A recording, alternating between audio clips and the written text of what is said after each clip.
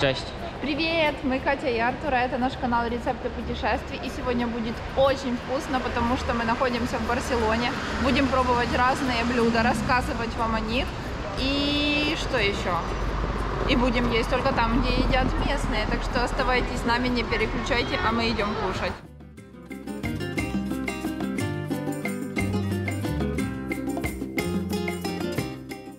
Кулинарное сердце Барселоны уже многие годы бьется на рынке Ла Бокерия.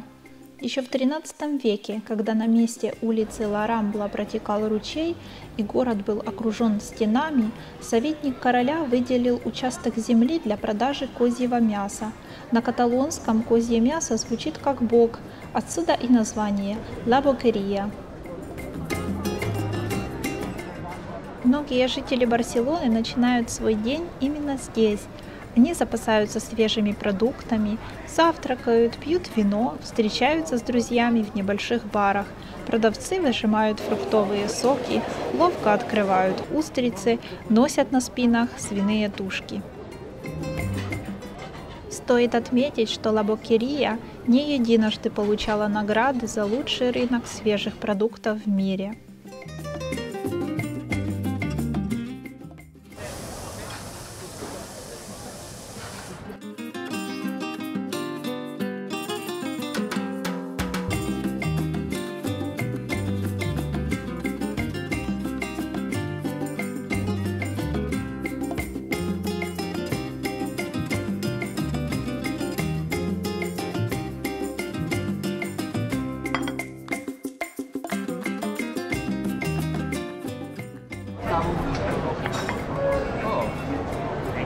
Thank you so much.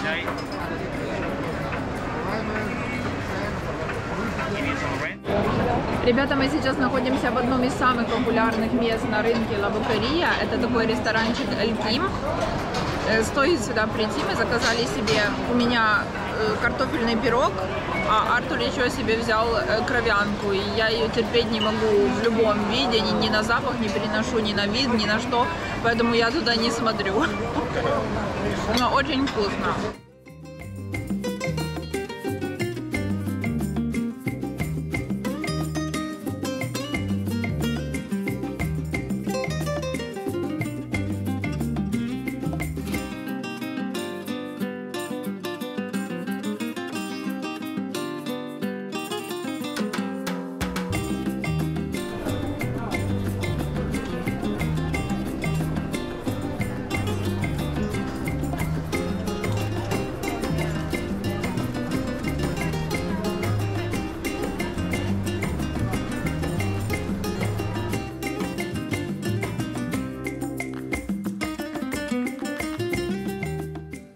На рынке Ла Бокерия мы купили одну устрицу. Ни я, ни Артур никогда не пробовали устриц. Для меня это отвратительно. Это отвратительно выглядит. Это отвратительно пахнет. И я вспоминаю сразу мультик «Алиса в стране чудес», там где тот морс обманом заманил к себе такие маленькие устрицы и их съел жестоко. Я вот сейчас чувствую себя точно таким же морсом ужасным. Это отвратительно. Я не знаю, как мне это съесть. Я вылила всю воду, говорят, что эту воду нужно пить. Я не буду, она такая мутная. Если я сейчас все верну обратно, вы уж простите.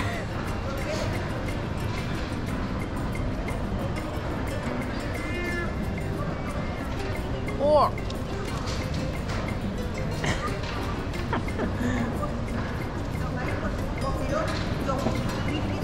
О, боже! Фу!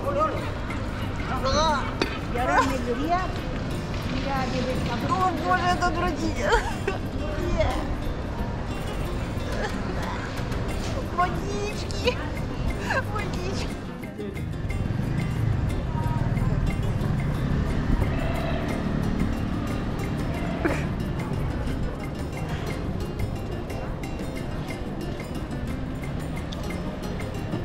Smakuje jak gluty z cytryną. Как сопли с лимоном. Точно, как сопли с лимоном. Вот как-то так. Гурманы с нас не очень. Нам бы картошечку, омлетик, не знаю, колбаску какую-то. А вот устрицы нам вообще. фу, у меня такое неприятное какое-то послевкусие. Я знаю, что многие люди любят. Ну, я второй раз пробовать не буду. Да и все, в принципе, хватит с меня. Напробовалась. Фу. Пойдем куда-то что-то вкусное поедим. На завтрак поехали.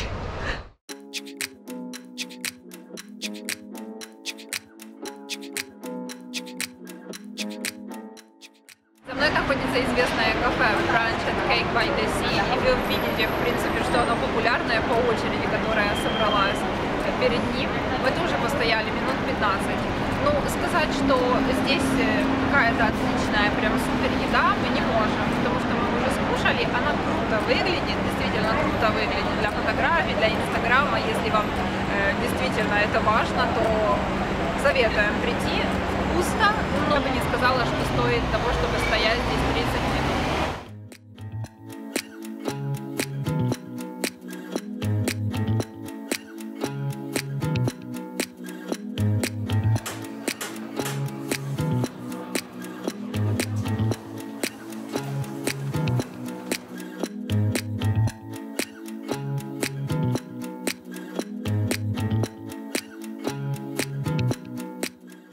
Это одно из таких инстаграмных мест, исключение из нашего списка, потому что нам было очень интересно, как эта еда выглядит, потому что ее очень сильно все хвалят. Вот мы решили попробовать. Но если вам не захочется стоять в очереди, которая здесь в основном из каких-то блогеров молодых, то проходите мимо, не заходите в Барселоне. Очень много классных ресторанчиков, не обязательно сюда идти, но мы не можем не признать, что это вообще красота. Вы только посмотрите на это.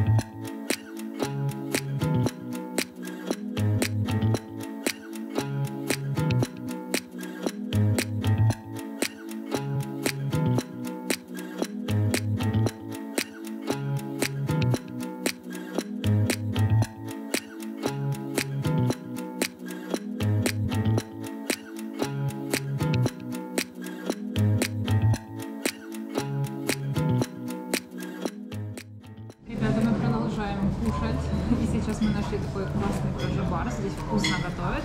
Смотрите, как интересно, мы взяли себе тапас. На каждом тапас есть такая шпажка. И в зависимости от того, какая здесь шпажка, они немножко разные. В этот раз нам попались как раз одинаковые. Она обозначает цену тапаса. И вот эти шпажки, чтобы потом суммировать цену, нужно бросить вот эти вот такие специальную такую трубочку. И потом официант просто посчитает, сколько мы съели, в какой цене, и получится общая цена. Попробуем.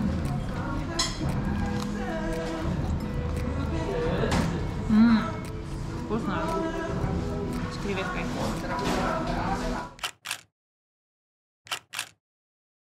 Вообще всегда стараемся во время путешествий искать такие места, где можно покушать, именно там, где кушают тоже местные. Такие места не для туристов, а там, где кушают местные, потому что тогда можно поговорить с официантом, можно что-то интересное узнать о кухне, можно попробовать какие-то другие блюда. Но, естественно, цена тогда тоже будет совсем другая, потому что она будет как для местных, Ну и качество еды тоже намного лучше. Поэтому смотрите то, что мы вам показываем, потому что мы плохого никогда не советуем никому.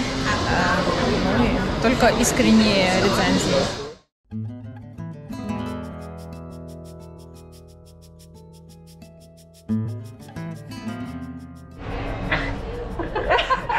You are great, yeah, really. Thank you so much. You're welcome, kids. So, okay. Пожалуй, все вы слышали о сангрии. Этот алкогольный напиток испанского происхождения состоит из вина, измельченных фруктов и других, иногда даже секретных ингредиентов. Подается охлажденным. Однако в каждой сангрии есть место для вариаций, а это означает, что ее вкус всегда зависит от заведения и того, кто ее готовит. Название происходит от испанского слова «сангре», то есть «кровь», и, вероятнее всего, указывает на насыщенный темный цвет напитка.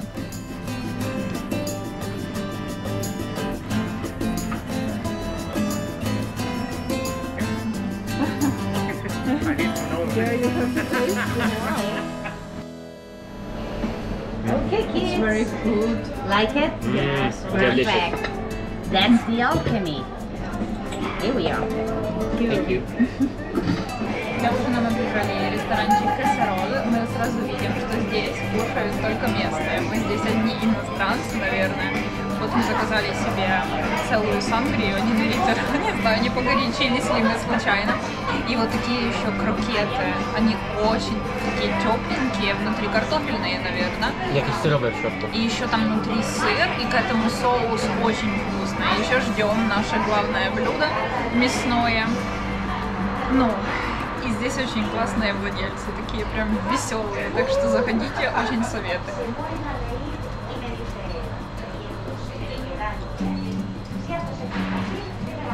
Добре? Угу. Здесь еще внутри вот этот хамон иберико. Что-то мясное еще есть. Очень вкусно. Они здесь готовят все сами, сразу, поэтому чувствуется, что свежее. Ну что, попробуем вот эту сангрию, да, Артур? Да. Я не знаю, выпьем мы и выйдем ли мы отсюда после нее. Вынесешь мне? Ты меня вынесешь, не я тебя. Ладно, пьем.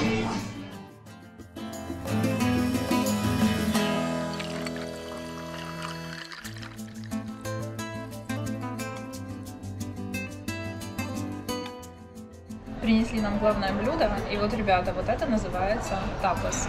Потому что мы думали, что это какие-то такие маленькие, мелкие кусочки на тарелке, просто как закуска к чему-то. На самом деле, это вот прям такой настоящий обед, ужин. Они просто все ставят его на середину стола, и все делятся им. Поэтому это называется как тапас sharing. И это может быть нормальное блюдо, обычное, большое, поэтому смело заказывайте, если вы голодные. Не думайте, что это просто обычная закуска к пиву, к чему-либо угодно. Вот так вот. Интересно, потому что мы думали по-другому. И мы очень голодные.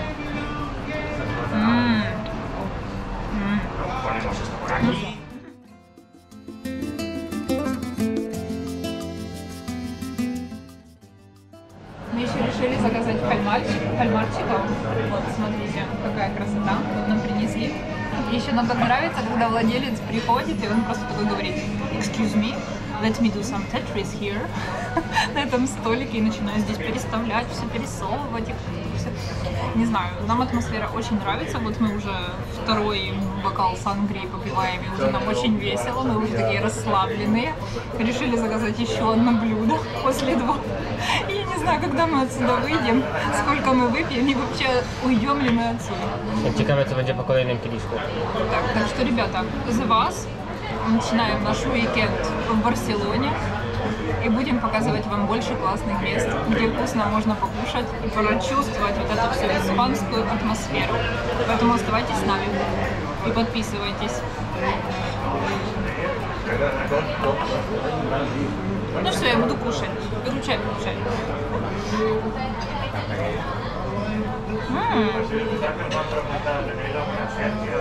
Горячие.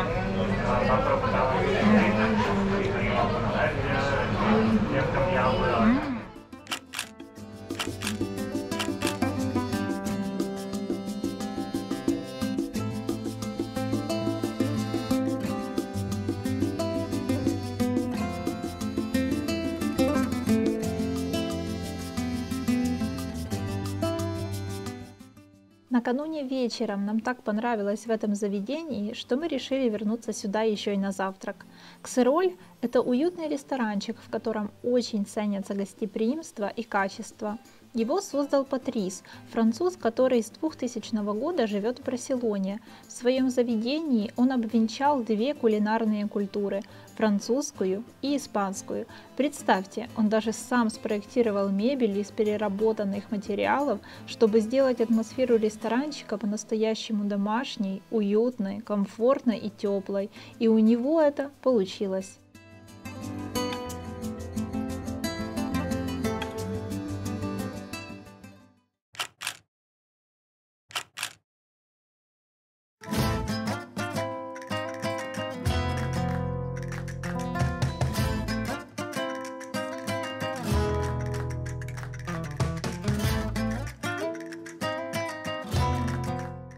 В своем прежнем воплощении это заведение было любимым местом поклонников корриды, которые собирались здесь до и после боя быков. В эти более просвещенные времена, по крайней мере здесь, в Каталонии, это заведение возродилось как современный, но уютный тапас-бар. Но если решите посидеть на террасе, то ваш взгляд будет обращен в сторону старой арены корриды. В оформлении интерьера, кстати, все еще видны намеки на историю ресторана. Обратите ваше внимание на корзины в форме голов быков, висящие на стене.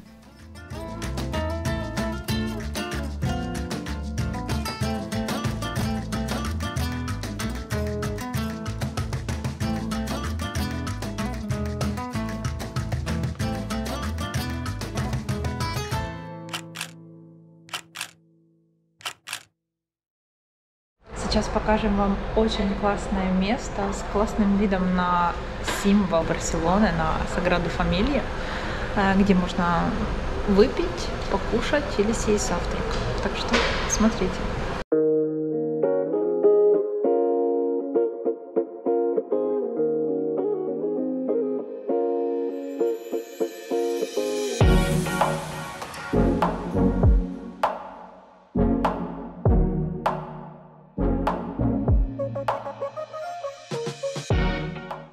Отель расположен всего в 200 метрах от величественного храма Святого Семейства. Если вы вдруг захотите перекусить или что-то выпить, то нужно забронировать столик на официальном сайте, но не ранее, чем за 7 дней до визита.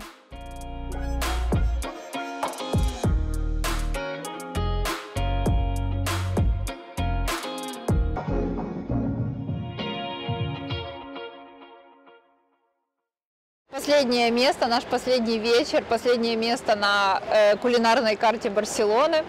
Фаербак. Это тоже одно из любимых мест среди жителей Барселоны. И мы с радостью покажем, какие там блюда, попробуем и расскажем, как нам понравилось.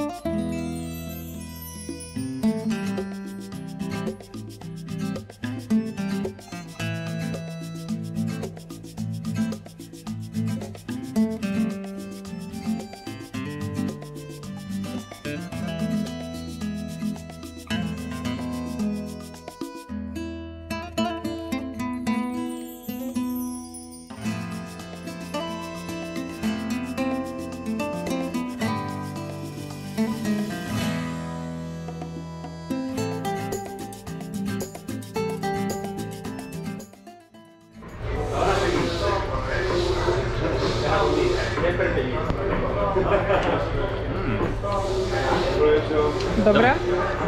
Штучки. Нас еще угостили таким каким-то шотом. Что это, мартини? Мартини и coś tam jeszcze. Tylko z marakuji. А мартини и маракуйя. Мы уже просто с Артуром пьяны после сангрии, потому что она очень крепкая, очень крепкая. Пьешь где-то 1/3 бокала и уже просто не крепкая, не? Nie. To chyba wódka jeszcze jest. О, вот это очень вкусное. Нас угостили. Это очень вкусно. Я не знаю, по какому поводу нас угостили. Пока что мне это остается непонятным. Но когда всегда угощают, то приятно.